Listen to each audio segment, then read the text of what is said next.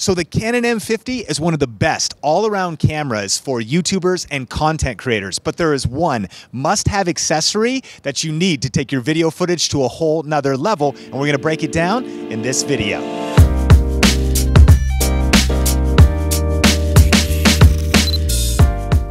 This video is brought to you by Skillshare, an online learning community with over 25,000 classes on video editing, graphic design, photography, business, and so much more. A premium membership gets you access to high-quality classes where you can learn the skills you need to thrive as a content creator and entrepreneur so you can do the work you love. It's super affordable with an annual subscription coming in at less than $10 a month, and I love getting access to classes from business experts and even YouTube creators like John Olson's class on photography and Sarah Dietschy's class on how to vlog better. Join more than 7 million creators learning with Skillshare today, and the first 500 Think Media subscribers to use the link in the description will get a 2-month free trial. Just click the link in the description to get started today. Hey, what's up? Sean here with Think Media, bringing you the best tips and tools for building your influence with online video, and I'm here with Dave from Kinotika. How's it going? It's going great.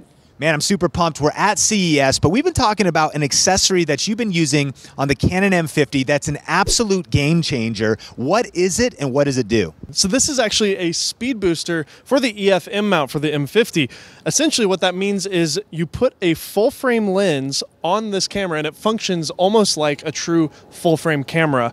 For people who aren't aware of that, basically it means the image is going to look a little bit more blurry in the background because you get more depth of field. You also get a little bit more light as well when you're shooting in dark environments. Yeah, and so really one of the things we recommend if you have a Canon M50, of course you can get the native EF-M lenses, but you can also adapt your EF lenses, your full-size camera lenses to the camera, and Canon's adapter for that costs around $200. And then that just gives you access, it gives you all the autofocus features. This operates basically like that. This is only $156 at the time of shooting this video. We'll post links in the description below if you want to check out exact prices. But what it does is not only allows you to put those EF lenses on there, but it makes them even better. And so it's like a win-win-win, right? Yeah, exactly. It's kind of silly that this is cheaper than Canon's own adapter, and this has a glass element inside of it that does all this magic that the Canon one doesn't do. And we've done some tests with this here, and maybe we could play some B-roll now, but you can see that the autofocus on this compared to the actual Canon one is still performing very well. In fact, it seems to be no different than the Canon adapter.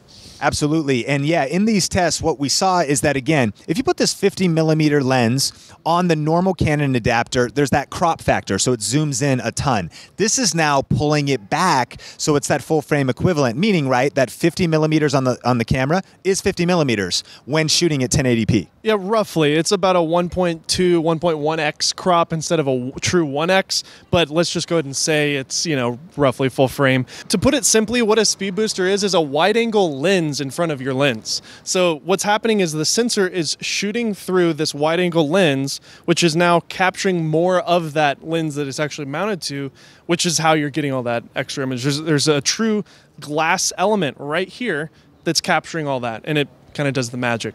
And then the one other really cool thing about this is, you know, we love the fact that the M50 has 4K, but we don't use it a ton because the 4K footage does have a more extreme crop factor. This now makes your 4K use of the Canon M50 much more practical, right? Absolutely. This camera can shoot 4K, and believe it or not, the image quality is very good, especially for the price point, but there's a huge crop, and of course you do lose the dual pixel autofocus, which, you know, we don't have to get into that, but essentially with the speed booster, it brings that crop back to a much more usable perspective. So if you use a Sigma 18-35 1.8, which is a very popular lens, I know that you use that lens as well, you can actually use that lens in the way it's supposed to be used at the proper focal length.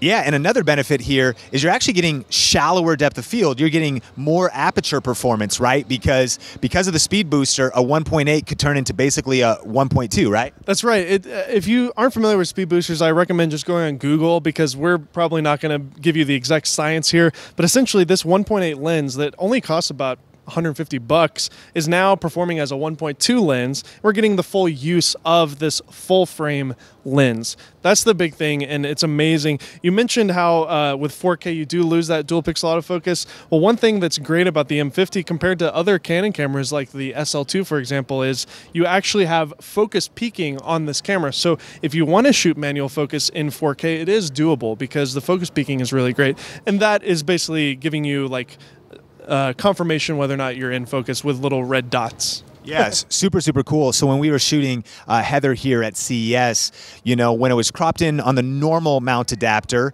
it looked all right and looks good because the M50's got a great picture. But then boom, when we did this, you could even see the depth of field is beautiful. You get that wider shot. So just so much more versatility, making this an absolute essential add, I think, to anybody's kit. You could price it out and maybe grab it on eBay or new in box. And so again, check out links in the description below. And you were even mentioning like this is a little bit even superior than the EOS R in ways. Yeah, well, superior mostly in budget. I think it's amazing that you can get this setup here for under $1,000 with the, I mean, it's actually like not even, it's like 700, right?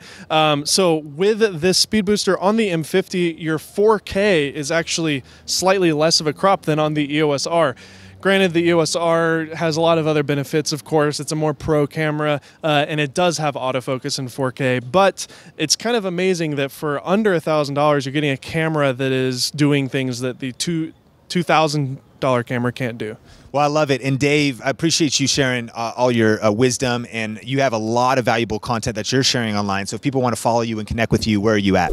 We're at Kinotika. It's spelled K-I-N-O-T-I-K-A. You'll see that on the screen right now. And yeah, we got more stuff in the works as well. So just follow me on Twitter at Dave Altizer. So if you want to learn a little bit more about the Canon M50, including how to set your camera up for the best photos and the best videos, we actually have an entire playlist out. So I'll link that up on the YouTube card and post it in the description below. Question of the day, what do you think about this speed booster? And are you planning on getting any new accessories this year for your cameras, whether that's lighting or mics or any kind of accessories at all? Let me know in the comment section below.